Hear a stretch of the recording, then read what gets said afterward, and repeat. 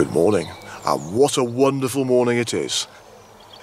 It's 9:30 AM on this Sunday morning on the 2nd of May 2021, May being the best month of the year, of course. Those of you that know me will know why I say that.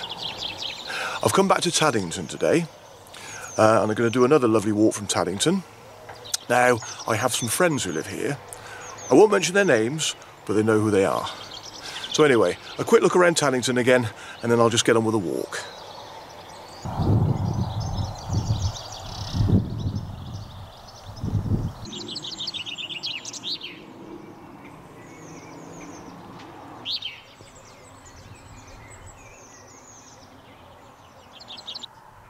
Taddington sits high on the central limestone plateau of the White Peak, alongside the A6 between Ashford-in-the-Water and Buxton, and within the boundaries of the Peak National Park. It is one of England's highest villages at over 1,100 feet. Taddington's landscape is dominated by rocky limestone outcrops and surrounded by wild and windswept moorland. The whole village stretches out below, running from west to east down the long and narrow sloping dale, whilst to the north the view extends beyond Hucklow Edge and eastward over the thickly wooded Taddington Dale to Finn Cop.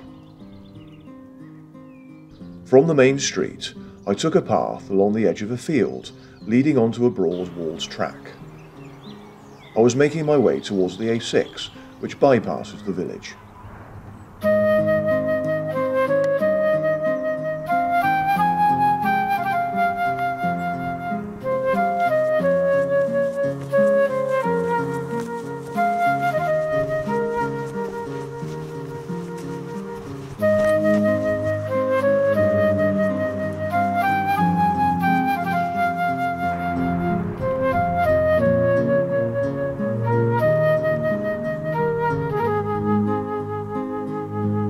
The A6 was fairly quiet at this time of the morning, but I was still cautious as I crossed it to the other side to reach another track. I was heading northeast as the track gently rose, rewarding me with great views.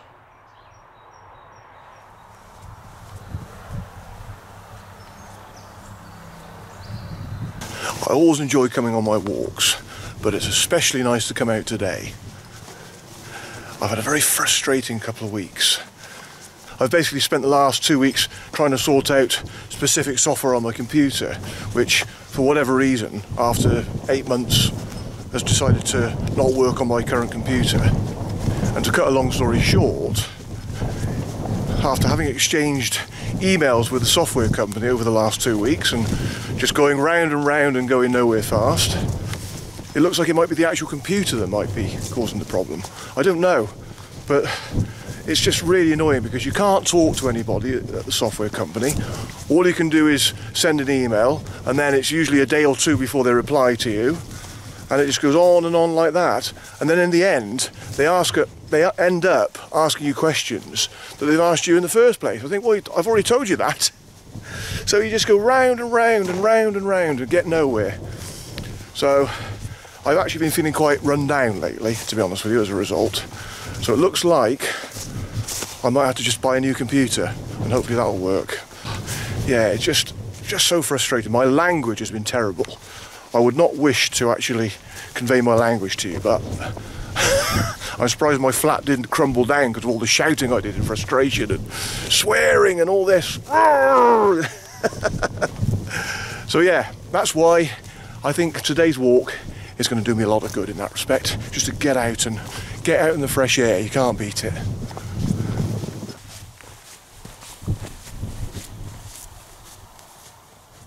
As the track slowly swung round in a northwesterly direction, I came to an old derelict building, in which I decided to quickly explore. Fascinating. I do like these ruined old buildings. They sort of still add character to the landscape, I think. And a tree growing out of the floor, which was probably the kitchen at one time. Excellent.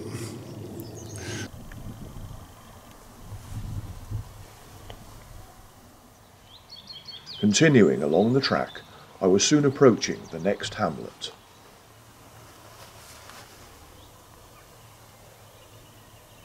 Priestcliffe now then. So path meanders around here and then I turn off along here. Lovely. What a nice walk. As all my walks are. Very nice.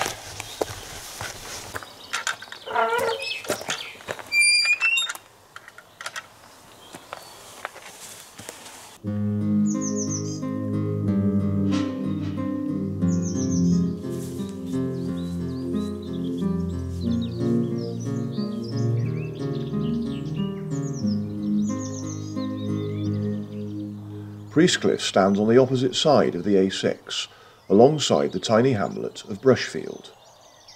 Within living memory, there were dairy herds at Priestcliffe and Brushfield, and hundreds of gallons of milk every day were carted down to Millersdale station and sent by train to bottling plants in Manchester and Liverpool. I took the track passing Lydgate Farm, signposted to Millersdale.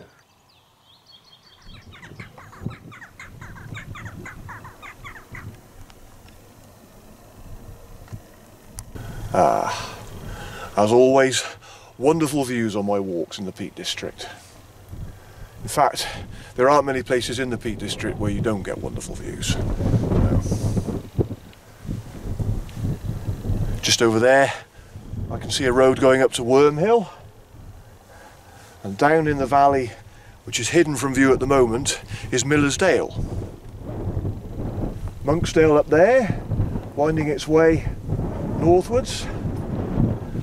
And over that way somewhere, you can't quite see it, but it's the village of Tideswell. Another beautiful village. Oh well, I'll carry on now towards Millersdale.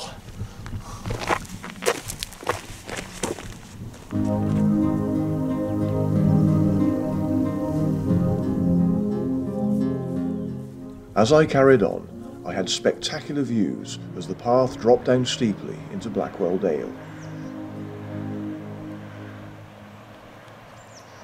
Okay, now that I've reached this road, I'm just on the outskirts of Millersdale, which is just down the hill there out of sight. But I'm not going to Millersdale today. Just down there is the River Wye. So I'm going to go just at the road that way and take a path that takes me down towards the Wye in a westerly direction.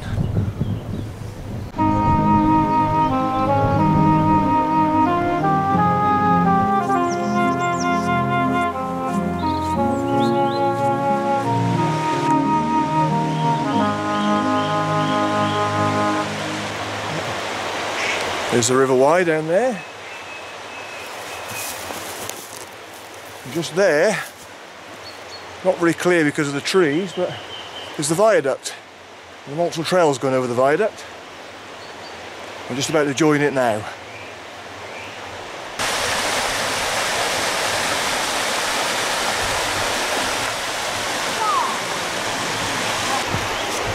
I'm only crossing over the Monsell Trail now. I'm not actually going to be following any of it today. But apart from this viaduct, I want to have a look at that just there.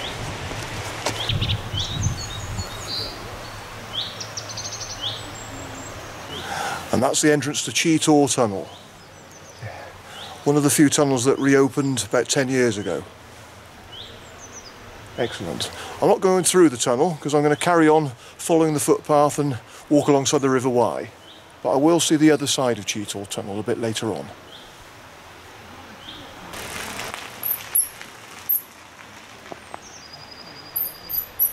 From the Monsell Trail, I followed a descending trot across a hillside meadow to reach a footbridge over the River Wye.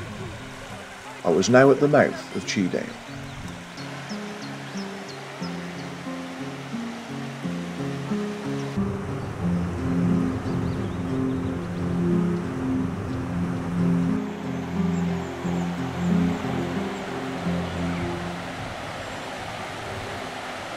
On the opposite bank, I headed upriver to explore Cheedale. Cheedale is a steep-sided gorge on the River Wye and has a protected nature reserve overseen by Derbyshire Wildlife Trust. Despite the rocky and in places very difficult path, I've always found Cheedale absolutely fascinating.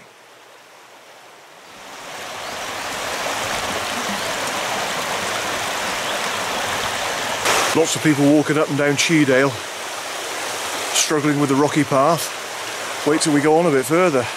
It'll get even trickier then. Really nice, because I've just seen a colleague from work. I've not seen... Well, she started with us last year when we were in the first lockdown, so I've not actually seen her in the flesh until now, since she's actually started working with us, so it was lovely. So we had a bit of a catch-up. It's still some sense of normality coming back, isn't there, really? Just seeing more people out and about, and yeah, we're getting there, we're getting there.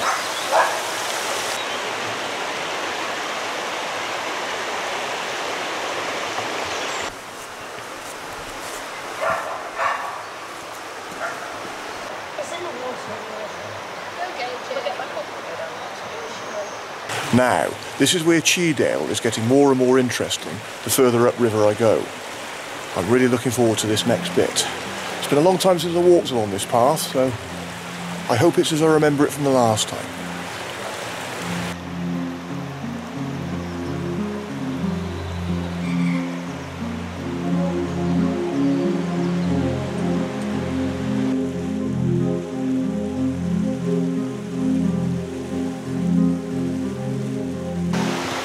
Yep, this is the bit I've been looking forward to.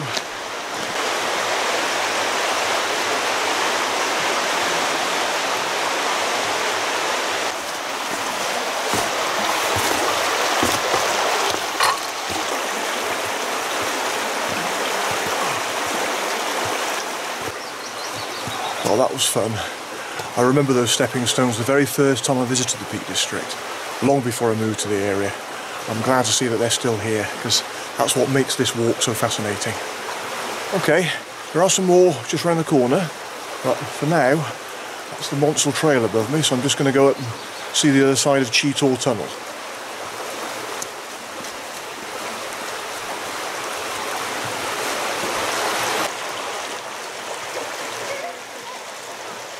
After the path had crossed to the opposite side of the river and passed below the viaduct, I turned off at the next junction, doubling back a little as I climbed up onto the Monsell Trail.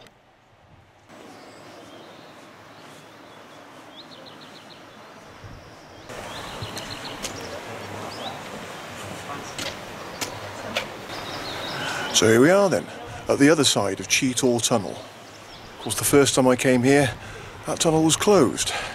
And just here, Cheetall number 2 tunnel. That one always has been open though. I think it was just the long tunnels that were closed for a long time. Yeah, I can remember walking through that tunnel myself a long time ago. Well, I could follow the Monsell Trail now and sort of follow it as far as Blackwell Mill, which is where it starts and finishes. But I'm going to go back down to the Y and walk along the riverside path back up to a bit more of Cheedale, because there's a bit more exciting stuff to see down there. Retracing my steps down to the riverside path, I continued to follow it upstream through Cheedale, soon crossing another footbridge to the opposite bank again. I was now approaching another exciting part of the walk.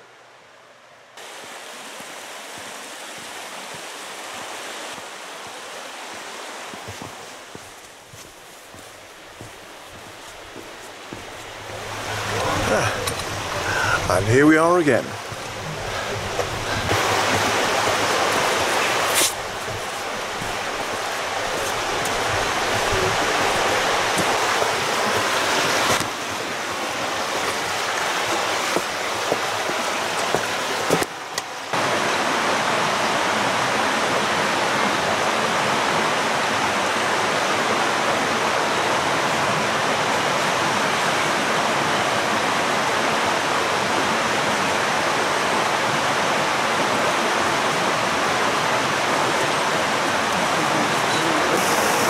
I'm sure those stepping stones were deeper in the water when I came here the first time.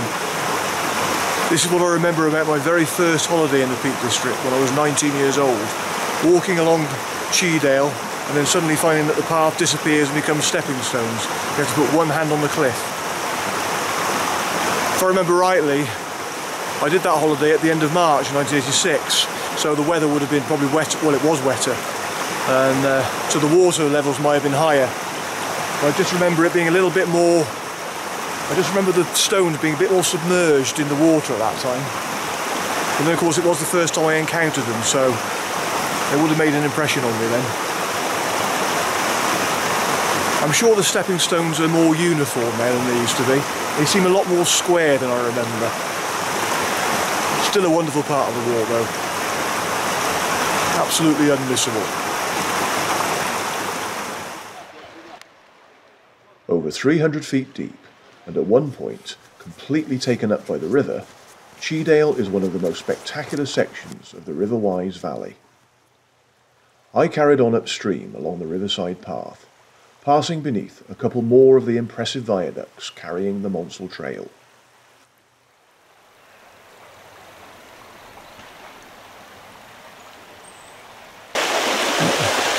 Monsell Trail, going above me again there. I just find the riverside path much more interesting really. I mean, there's nothing wrong with going along the old cycleway. Say, especially for cyclists, it must be great going through those tunnels now. But I just find the riverside path much more interesting. Okay, well it's 3:20, so I need to get a move on. I'm nearly back at Blackwell Mill, which is where the Monsell Trail ends anyway, but I'm going to just steeply cut across and then I'll be going back to Taddington. So yeah, I better put the pace on.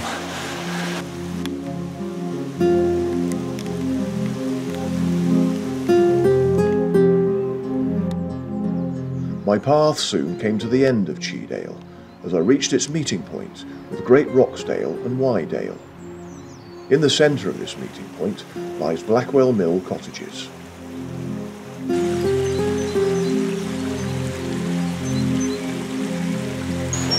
Well, I must admit, I was not expecting any rain today. I don't think that was forecast, but to be fair, it seems to be going away now. That was a shower, quite a heavy shower. It's brightening up a bit. It's a lovely spot here by Blackwell Mill, I think. Yeah. Right, I really had better get on and back to Taddington. As I put the pace on, I crossed the Monsell Trail one last time, then took a footpath zigzagging steeply up the hillside. I paused for a moment to enjoy a spectacular view over where I had earlier walked before continuing my climb.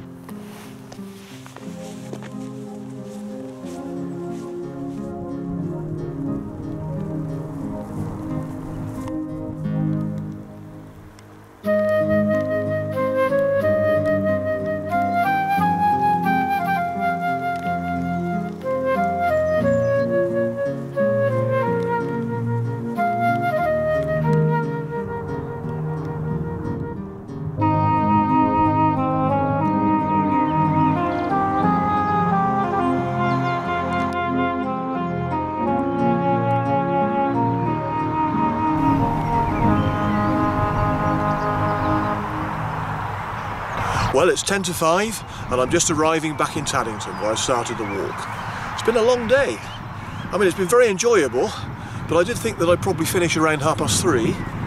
But no, it's taking me a bit longer today, but that's no complaints because it's been a lovely walk and it's not like I've got a rush to go home. I've got tomorrow off because it's Bank Holiday Monday anyway, so nobody's working tomorrow. Actually, I've got the whole week off. Well, I did say earlier that May is the best month of the year. Well, of course, it's because my birthday's in May. And my birthday is also this week, it's on Thursday. So, I've got the whole week off. I don't think I've ever worked on my birthday. And because my birthday generally always falls in the May Day Bank Holiday week, I've always thought, well, I may as well just take the whole week off and make the most of it. So, that's what I'm doing. And I've got a relative coming to stay with me on Tuesday. That's the first time I've had somebody coming to stay with me for nearly 2 years, and that'll be great because obviously this past year has been awful for all of us, and with some normality sort of in sight now, it's great that you can start having visitors now to a limited degree. But yeah, I'm just looking forward to having somebody coming to stay with me and enjoy my birthday with a member of my family. It's going to be great. So yeah, and hello to my friends here in Taddington. Look forward to spending some time with you soon and having a beer inside a pub soon. Good stuff. What a great day.